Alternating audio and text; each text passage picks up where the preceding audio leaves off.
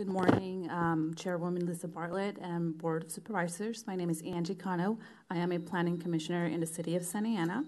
I'm also a 19-year resident in Ward 6 in Santa Ana. Last night I had a letter sent to every one of you with 6 reasons why I think the shelter should not be placed in the Yale area.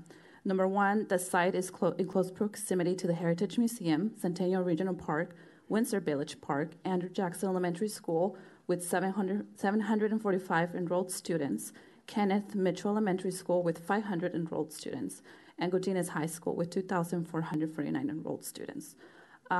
Reason number 2, stop overcrowding our city.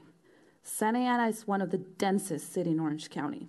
Our police's department response time has turned into 2 hours. Our city does not have the resources to take more homeless individuals. Number 3, the city of Santa Ana, as overcrowded as it is, has carried the county's burden to care for the homeless population. It is time to start holding other county cities accountable.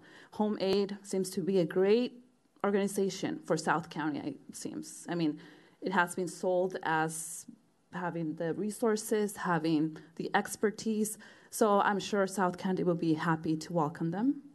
Number 4, start fixing the homeless problem in the city of Santa Ana. The county can and should use this space more thoughtfully.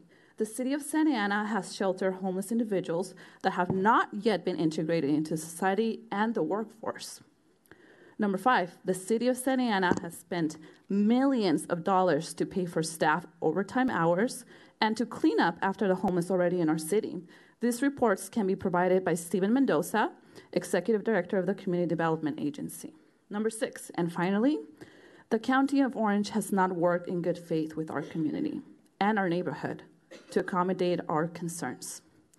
And I would encourage the county to think of ways to start benefiting our community by increasing the quality of life here. The city of Santa Ana is overcrowded, and the county must start being sensitive to Santa Ana residents and the way it builds in our city. Thank you. Thank you. Next speaker, please.